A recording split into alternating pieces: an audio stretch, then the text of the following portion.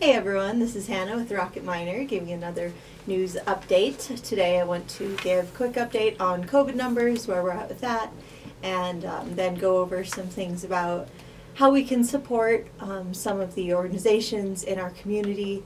Obviously a lot have been struggling with the pandemic, so some updates on where they're at, some support that they've been given, and ways that we can keep supporting our community going into the future.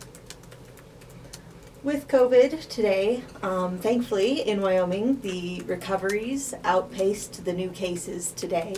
So that led to a pretty significant drop in our active case number.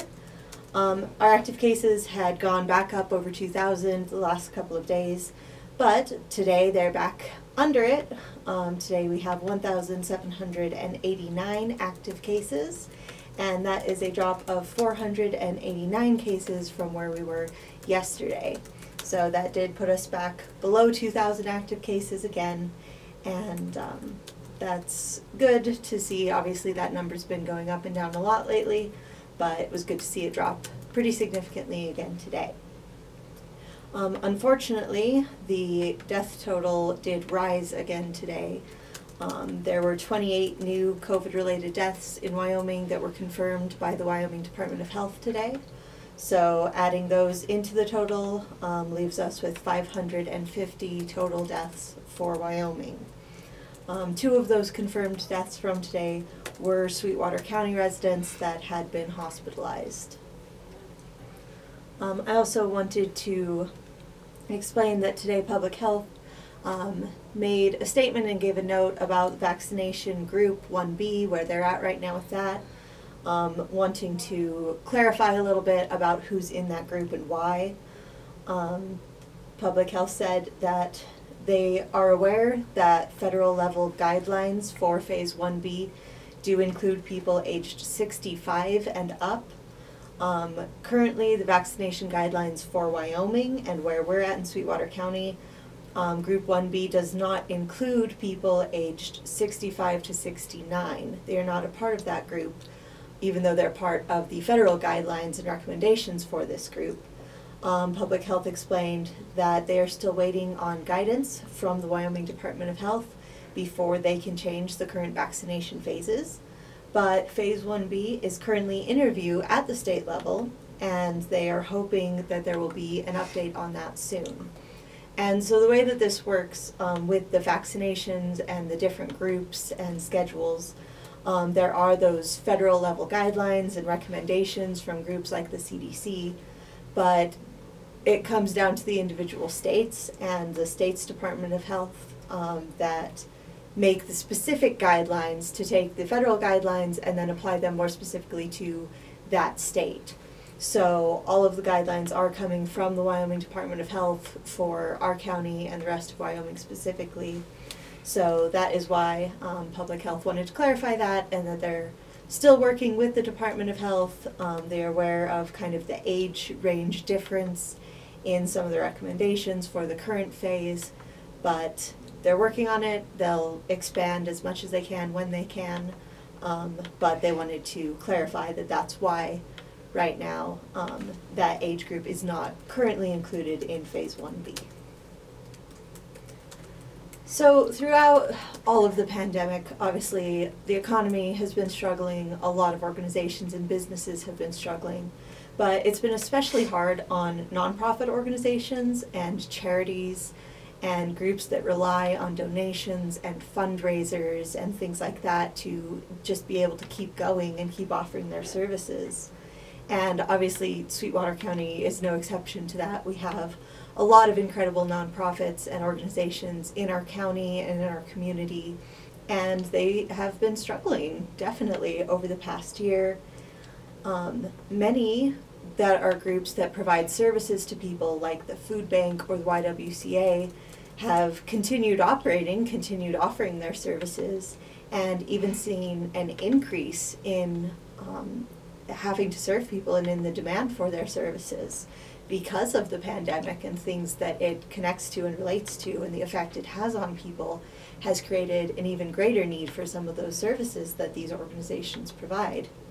But then they're also operating with needing to do more and having less resources to do it with. And then other organizations and groups in our community have struggled with being able to keep up with their normal pace of what they're able to do, because they really rely on fundraising events. And a lot of those fundraising events have had to be canceled because of the pandemic, because of the safety concerns involved. There's just not been a good way to go forward with so many of those. And without them happening, they don't raise the amount of money they usually do. They struggle to keep going with their normal purposes. So obviously we've been seeing that in our community. The good news is that there is some relief and some support coming for a lot of those organizations. Sweetwater County has been allocated almost $1 million in CARES Act funding, specifically $932,414 in the Coronavirus Aid, Relief, and Economic Security Funds, which is the CARES Act funding, coming from the state to go towards the Community Charitable Relief Program. This program is designed to provide grant funding to nonprofit organizations that have provided public assistance or have seen a decline in donations during the COVID-19 pandemic. And here in Sweetwater County, it's up to the county commissioners to approve and give out those funds. And they had a special meeting on Friday to get started in that process. So the County Commission has already approved funding for 14 local nonprofits, and there are some funds that are left over to go to more groups. So there is a story that's up right now on rockandmire.com and will be in the newspaper that has specific details on who those 14 groups were. It includes some that I mentioned, like the Food Bank, the YWCA, also groups like Muley Fanatics. So different groups that are in our community that came to the County Commission, and they presented why they have lost funding over the past year, whether it was not being able to hold their fundraisers or just the extra work that they've had to do.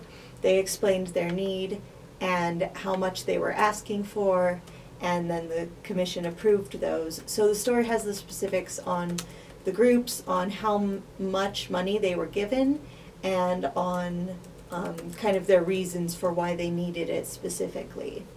So you can check that out for the details, but as I said, that was approved for 14 groups already, and there were some funds still left over, so they're going to have another round of getting the rest of those funds out to other organizations in our community that need them, to just help support them going forward. And then another important part of our community that has definitely been struggling because of the pandemic is the arts and supporting local arts. Obviously with things like theaters having to shut down, not being able to do things like plays or concerts in person, and then having restrictions on either other forms of art. It's been hard, definitely, over the past year. And going forward into this new year, a lot of people in our community are really encouraging everyone to come together to support our local arts and artists, and just keep that vibrant part of our community that is so important for so many people. So as part of that, the Rock Springs Main Street Urban Renewal Agency, the Community Fine Arts Center, and the newly formed Sweetwater Arts Partnership have issued a challenge to the community to support local art this year, and that's through the Pledge to Attend challenge. So this is the Rock Springs Arts Pledge to Attend. I have the paper here with the pledge on it that shows what it looks like. Deborah Soule is the director of the Community Fine Arts Center, and she has been presenting this pledge to different county organizations and groups and local government. And one of the groups was she presented at the County Commission meeting yesterday to explain the pledge, to get other people in the community behind supporting it. So this pledge basically is just a pledge that you will attend at least one local art event every month through 2021. So this is what the pledge looks like.